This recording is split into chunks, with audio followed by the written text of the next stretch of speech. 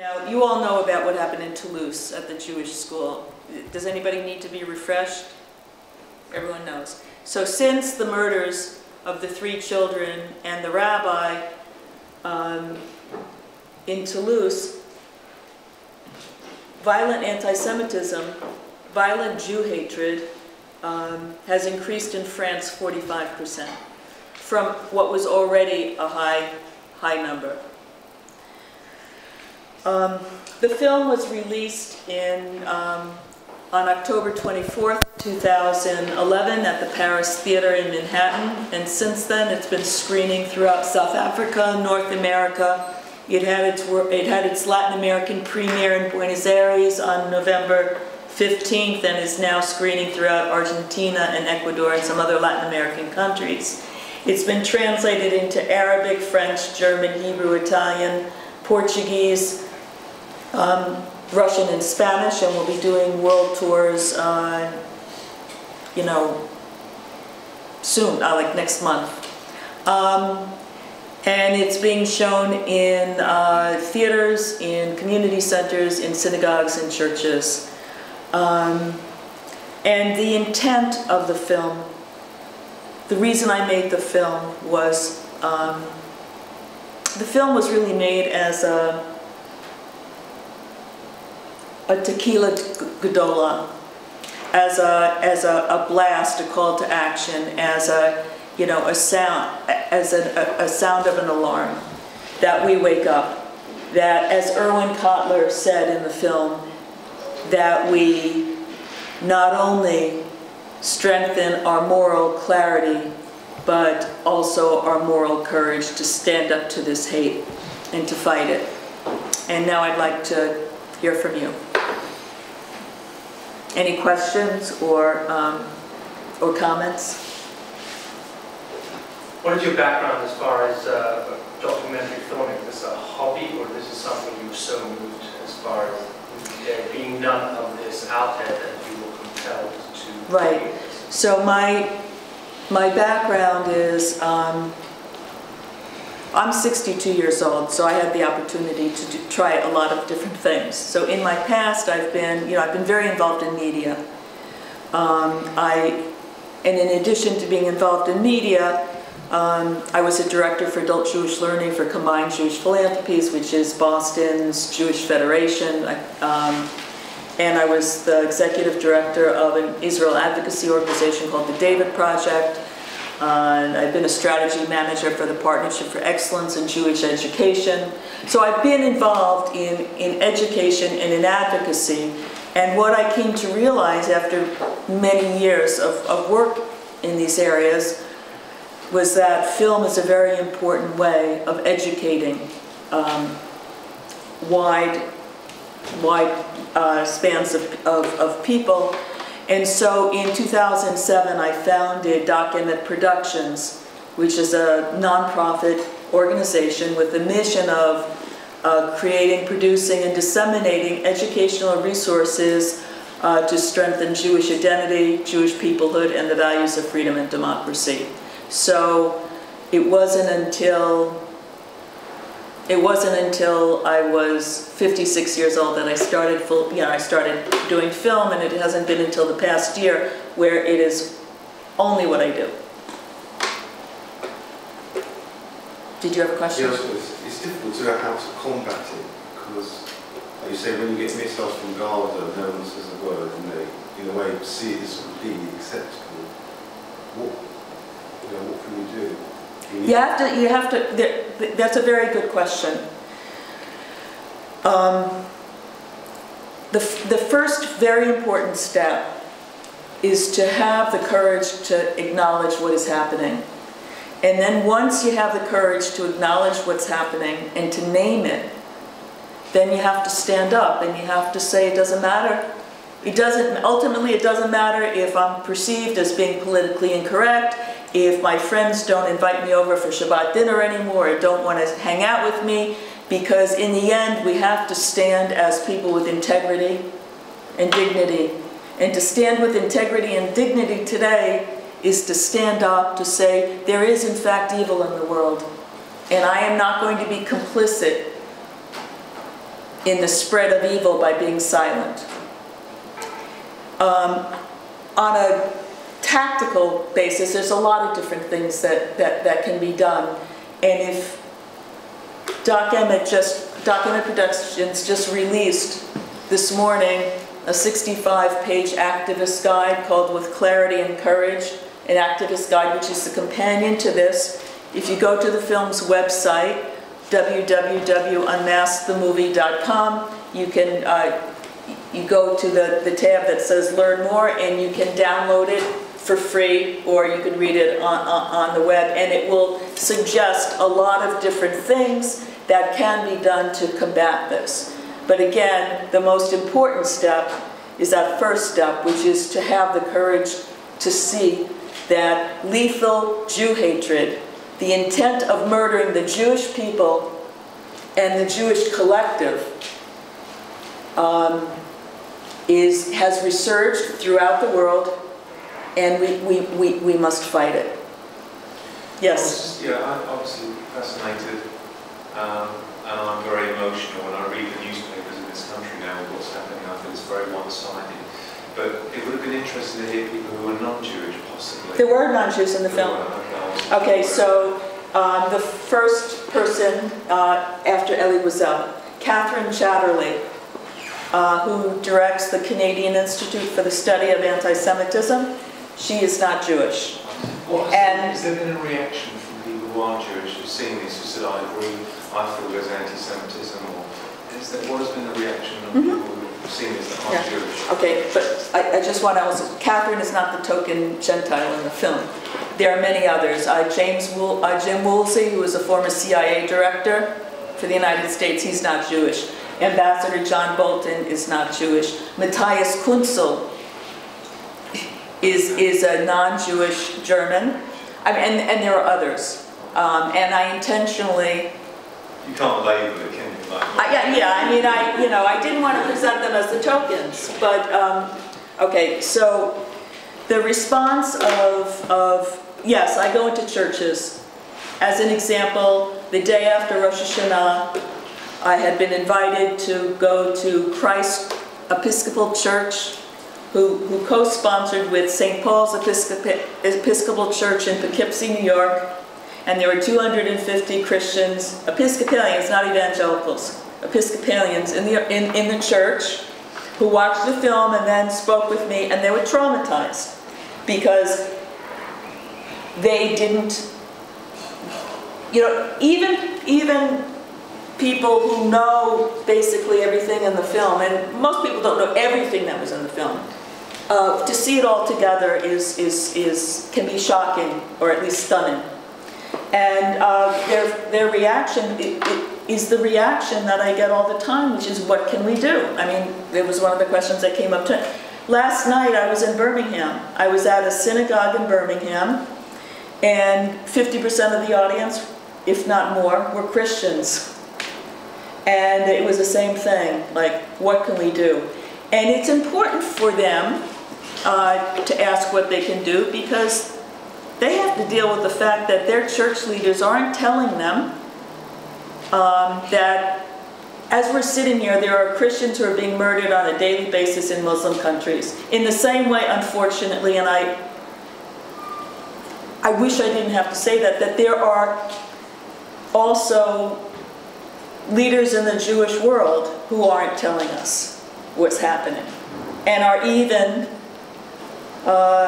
in the more progressive segments of the Jewish world, point to people like me and others and say, oh, they're Islamophobic, or don't listen to them, they're hate mongers.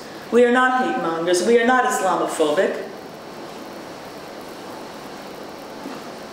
We love life and we hate evil, and we're trying to wake people up. And I make a distinction between Muslim people and radical Islamists. There are some moderate Muslims in the world who have the courage to try to fight the Islamist ideologues. There are not enough moderate Muslims to do that. There needs to be more. It is not our responsibility for a reformation to happen in the Islamic world. That's their responsibility. Our responsibility is to make sure that our Western leaders do not appease tyrants. And I think everyone in the room knows what I'm pointing to. Because every time a Western leader appeases a tyrant, it stabs the moderates in the back. And it says to the moderates, we don't care about you. And they know it, and they remain silent then. Yes? Why do you think there is so much hatred against the Jews, and that people feel so passionately anti-Jewish, and had this hatred for so long? I don't think that there's one answer to that. I think that there's a lot of aspects to that. I mean, so what I do want to say, though, is that the Jewish people represent something very unique in the world. There's a non-Jew by the name of George Gilder who wrote a book called The Israel Test, and he contends that it's due to envy. That may be one reason. I don't think it's the only reason. I think also that there's been a history, a track record that's been established that we're easy game, that the world loves to us when we're dead. They like to have memorials for us. They like to talk about all those, the poor Jews, but they don't like it when we fight back. And unfortunately, there have been pathologies that have developed in the Jewish world because of our long history and because of not having enough strength to be able to stand up and, to that hatred and say, you're talking about yourself, you're not talking about us. And there are too many, unfortunately, there's too many Jews who don't have self-awareness, who let that hatred seep in and turn it into self-hatred, and then they become collaborators. But every people have a long history of having collaborators. It's just that when we have collaborators, it has a very intense consequence. We could go back to the spies. We could go back to Paolo Cristiani in the debate with Nachmanides. We could go back to stuff that happened during the 30s and 40s. And we could look at today.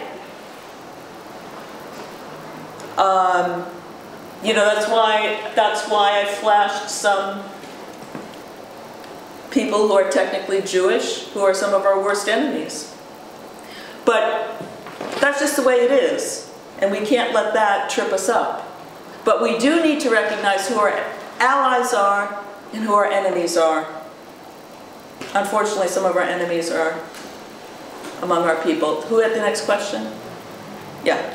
So in the scenes there where you were showing about France and how when everything happened with the synagogue there, that the French government said there are two communities against one another. And the French people were seeing kind of the Jews and the Muslims kind of in the same light.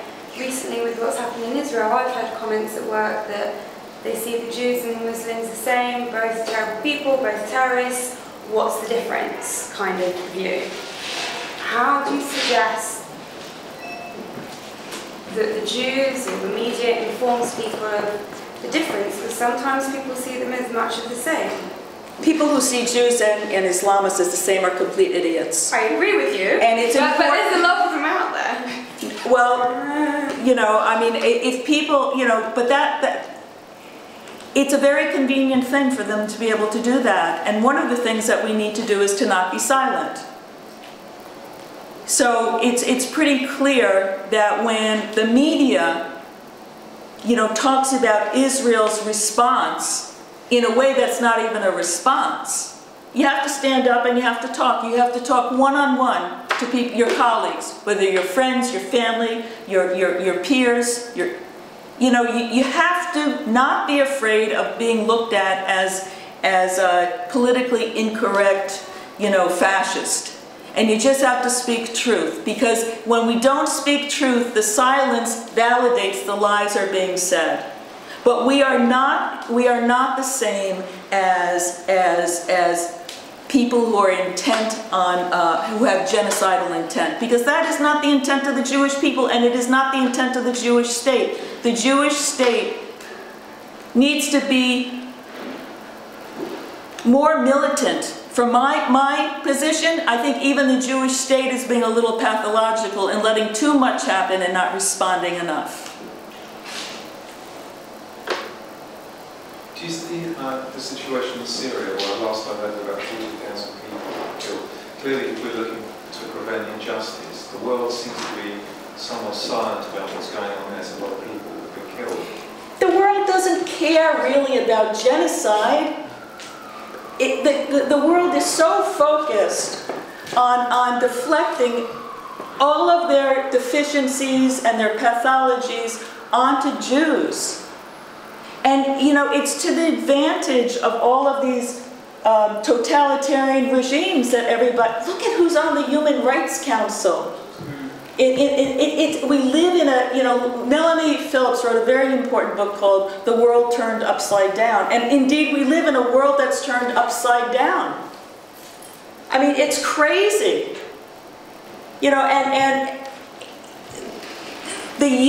when the UN was started, you know this, when the UN was started, it was started with it when there was a majority of democratic countries. It was actually started so that something like the Holocaust would never happen again. We now have an institution that's trying to work as hard as it can to ensure that there will be another Holocaust. Hi. Sorry, just to follow up on the question about how we can relate our story to non-Jews. I was at the House of Lords yesterday, the Council of Jews and Christians, and the ambassador of Israel was speaking. He's very good, and he can quote scripture, which, you know, for a lot of the religious Christians there, you know, priesthood, they absolutely love that. The point being, we do have friends, and I think some of us have forgotten that maybe we're embarrassed by garnering the support of Christians in Europe, but we do have a basic, you know, here too. So that's that point. What I wanted to say, it's a very interesting film. As a fellow filmmaker, I make documentaries, and you're dealing with, you know, the murky, nasty issues of anti-Semitism, which I've also dealt with. And you know, it's a great film. The way that you've devised it in different themes. You know, was there? I mean, I can speak about the editing. If you, I mean, you could. It must have been a crazy edit. You know, there's so many ways into this subject matter. But I'm not going to ask a sort of technical question. It's sort of, was there a common denominator running through? You spoke to almost all the world experts in this field. You know, Anne Bayeski, Hillel, Neumann, Dershowitz, and so you're sitting there, you're listening. So it's a two-pronged question. Was there a common denominator, was there something that struck you that everyone was saying? Was there some kind of, at the end of that process, how did you feel? Did you feel sort of positive? Did you feel that there's, okay, all these Jews interested in non-Jews, could we find a solution? So that's kind of the two questions. Okay, so the way that I went, I'm going to answer it sort of in a roundabout way that will, I think, give you the answer. When I sit down to start a new documentary project, I do not start with a storybook. I don't write a script. I don't start with a script because if it's a documentary and I start with a script, then all I'm doing when I go out to interview is trying to prove my script. So I don't do that. So what I do is I do research, and then I identify what the critical issues that need to be addressed about what the film is about, right? And once I have the critical issues laid out, then I next research who are the world authorities on each of those issues. Then, after I finished the research, I interviewed 70 experts from almost every continent in the world. I only used 49 of them, and I know that that's a lot, and it's to say only 49 is crazy, I know. But I interviewed 70 from every continent, and I interviewed Jews, Christians, Hindus, and Muslims. Now, and I'll share something with you that I don't often put in, say, to the public. I couldn't use, I had actually interviewed the former president of the Supreme Court of India. And I couldn't use any of the interview because Hindu leaders seem to be very, very clear about what's going on. And they will come out and say, we just have to kill them. And that is too, you can't have something like that to the Western world. I mean, it offends our sensibilities. So I couldn't use his stuff. I kept on saying to him, are you sure you want to say that because you're on camera? And he said, there's nothing else to say, we have to kill them. Now, I don't necessarily agree or disagree. I'm not going to say where I stand on that. All I knew is I couldn't put it in the film. But I do know that we know from our tradition that we are not Christians. We are not supposed to turn the other cheek. So anyway, so that's why we didn't have the Hindu voice in here. The reason why we didn't have the Muslim voice in here is because the Syrian Muslim who is in exile in Germany, who I interviewed, who's a very courageous scholar, told me at the end of the interview that he couldn't sign the release because he had just gone through, when he first agreed, he said, you know, I thought that this would be a more superficial interview. He said, I just went through this period of time where I got daily phone calls from Islamists threatening to rape my wife. I can't do it again. And I offered, then I went to Khaled Abu Towamet, who's an incredibly courageous journalist. I begged him 3 times, and he said, Gloria, I can't do it. It's too dangerous. He used to do documentaries. He can't do it anymore. But that's why you don't have the moderate Muslim in here. But I don't, you know, I'm also opposed to I don't need non-Jewish voices in the film to give us credibility. I just don't. But it was really informative for me in the research project to get those interviews done. So did that answer? Oh, so what happened to me after spending 23 intensive months only thinking about the resurgence of lethal Jew hatred in the world?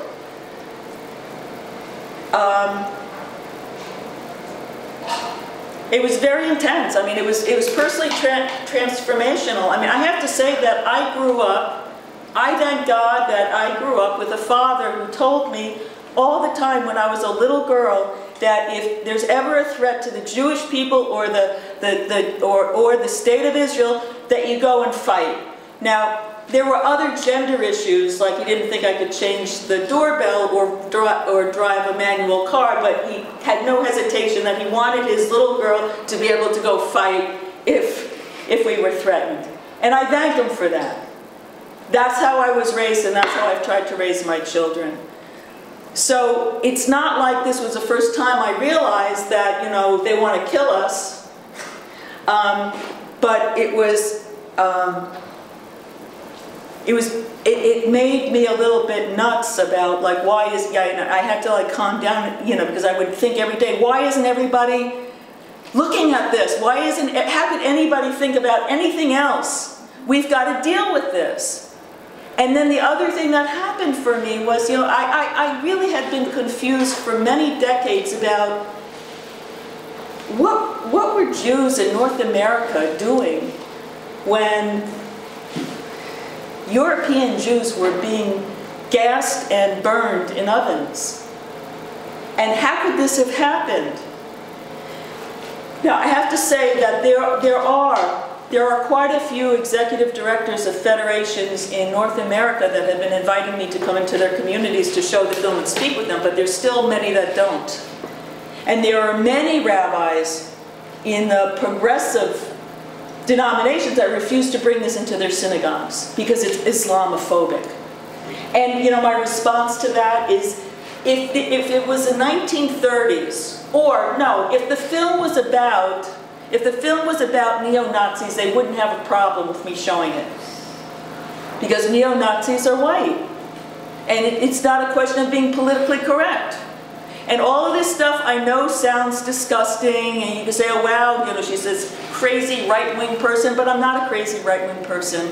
This is reality.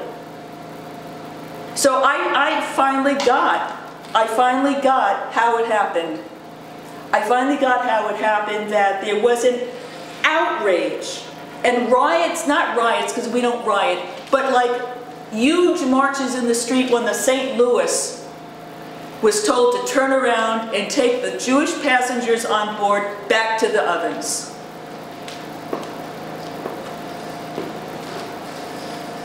Anything else? I just want to know about the responses of people. For example, let's say someone has a deep-rooted, a lot of people, first of all, a lot of people are indifferent. They don't really care about Israel or what Jews mean in the world, and they're very, very much against it. They don't care. But then have you ever met people who may have, let's say, taken side with the Palestinian cause, and then looked at it a little bit deeper and then changed their minds? There's a Palestinian who's the son of a terrorist who has been touring Europe and North America, talking about how he was raised to hate Jews and want to kill Jews, and one day he picked up Alan Dershowitz's book, The Case for Israel. Sure. So there's him. But that's just... No, and there are some others, and in the United States there's been a handful that I know of. But the more, you know, the question is, it's safer to do it in the United States than in Europe or in the Middle East. But Khalid Abu Toameh is a great example. He exposes corruption in the PA. He exposes the lies about abuses of Israeli Arabs. He talks about the surveys that have been done of Israeli Arabs when they're asked if there is a Palestinian state, where would you choose to live, in Israel or a Palestinian state? And the majority of them say, are you out of your mind? We're going to stay in Israel. Because they know what it's like to live in Gaza. They know what it's like to live in an Islamic country. So, did that answer? Yeah, okay. I guess. All right. I'd like to thank Gloria. I must tell you that we've had two of the people here, Hillel Moyer and Professor Alan Dershowitz.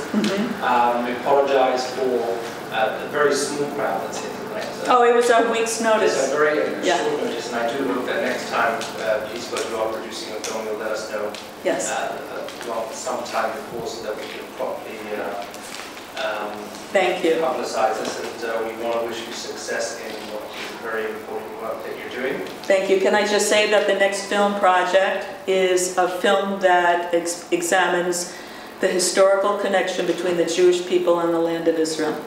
And I would tell you, we're delighted to host here in London. Thank you. I'll be in touch with my sister earlier. Thank you. So thank you very much, and